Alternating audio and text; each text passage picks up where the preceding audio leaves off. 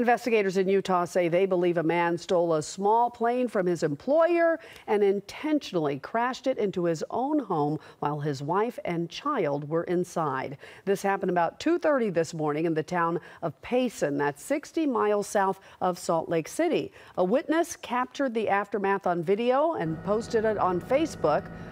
The house caught fire after the crash and was engulfed in flames. The pilot, identified as Dwayne Yode, was killed in the crash. His wife and the child who were inside the home survived unharmed. They were able to get out of the home without any injuries, which was pretty miraculous. So we had our ambulance crew check them out, and they were okay. Pretty shook up, obviously, due to what had happened. The incident happened just hours after the man had been arrested for assaulting his wife. The NTSB is investigating the cause of that crash. Hello, I'm Mark Brown. Click the ABC7 logo to subscribe to our Eyewitness News YouTube channel.